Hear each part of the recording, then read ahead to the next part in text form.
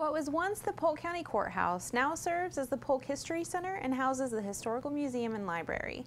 The museum serves Polk's community through special events, volunteer opportunities, and educational programs. The museum's exhibits and programs continue to grow and change as new information and artifacts become available. More details are coming up next on Polk Place.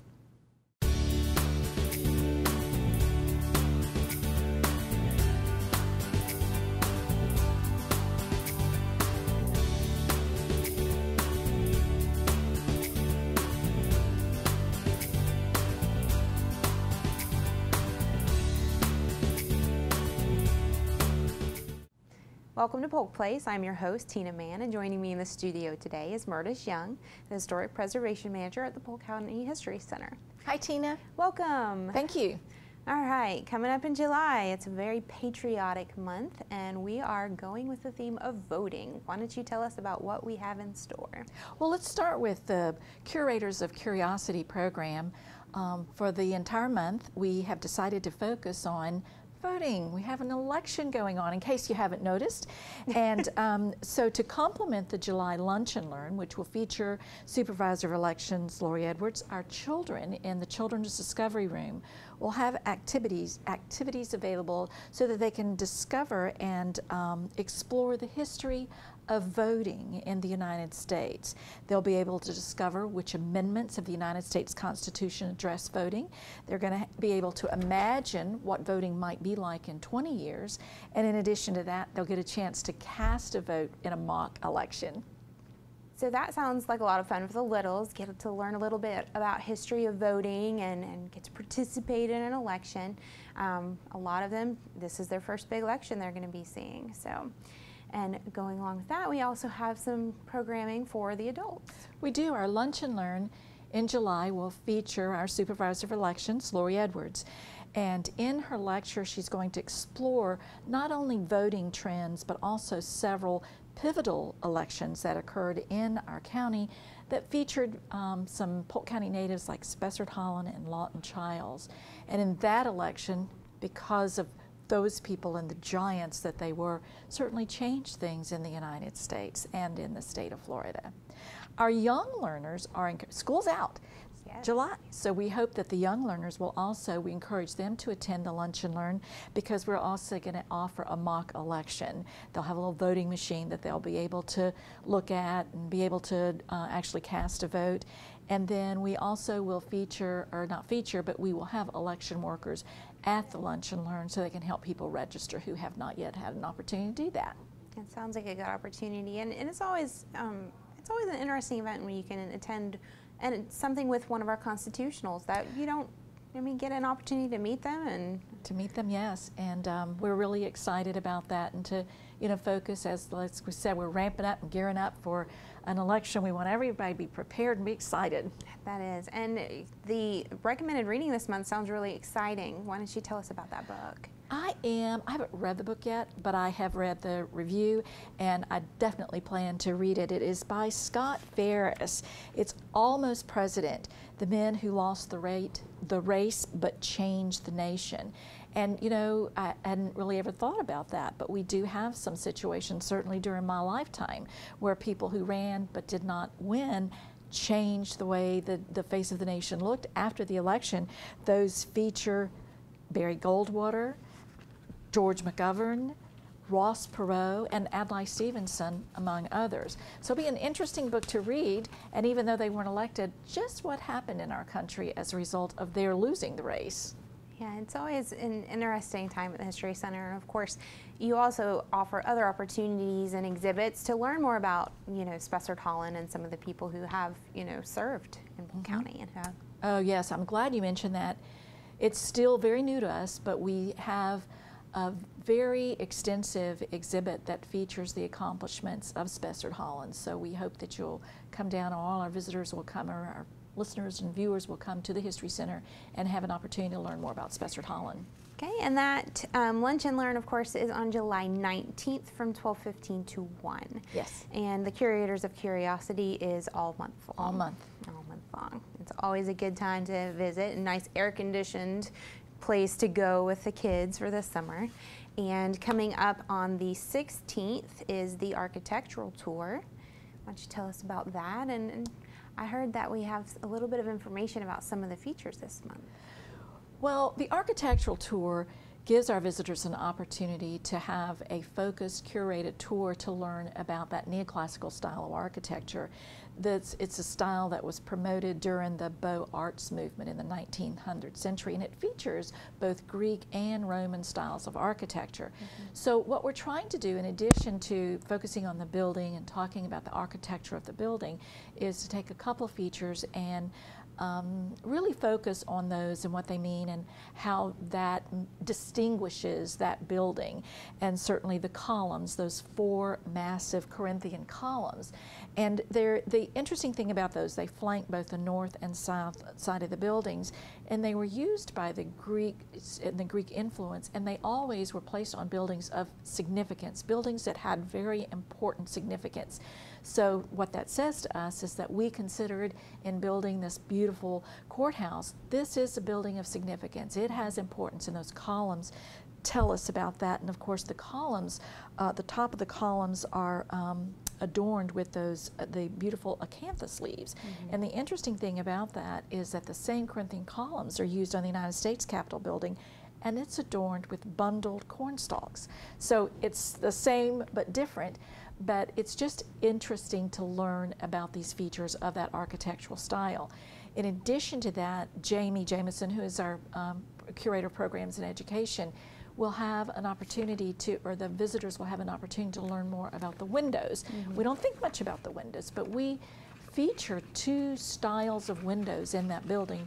One style early on were windows that were handmade, and she'll be able to point out some very distinguishing characteristics of those windows. They're actually from molten glass. They're blown and hand cut, and then she can show those, point out the characteristics of those windows. And then of course we know when they became machine manufactured, because the windows now will show stamps of where they were manufactured. So they are interesting. They have their own stories to tell. So we'll talk about the columns and the story the columns tell about the building, and then the windows. Yeah, that's my favorite thing. I love architecture, and it's always so interesting for, you know, just every time I go there, and I go there at least once a month, and I notice something new every time. And we love that you come there once a month. Absolutely. So July is going to be fun at the History Center, but also we are continuing the Citrus Label Tour, and we have another one to announce. Color is exploding all over Polk County. We are thrilled, absolutely thrilled, that Davenport will be hosting the dedication or the display of their 2nd Citrus Crate Label. Now, of course, the Citrus Crate Label Tour is an enhancement to the History and Heritage Tour for Polk County. And these Citrus Crate Labels represent a period of time in the citrus industry when we were shipping this fresh fruit from the market here to, or from the areas in Polk County, from the packing houses here to the markets in the north. And these crate labels were used to entice the buyers to buy a particular crate of fruit. Each of these labels represents a particular brand, and they represent the grade of the fruit. And the designers, the lithographers, used wonderful icons to describe the fruit, and the colors were used to describe the particular grade.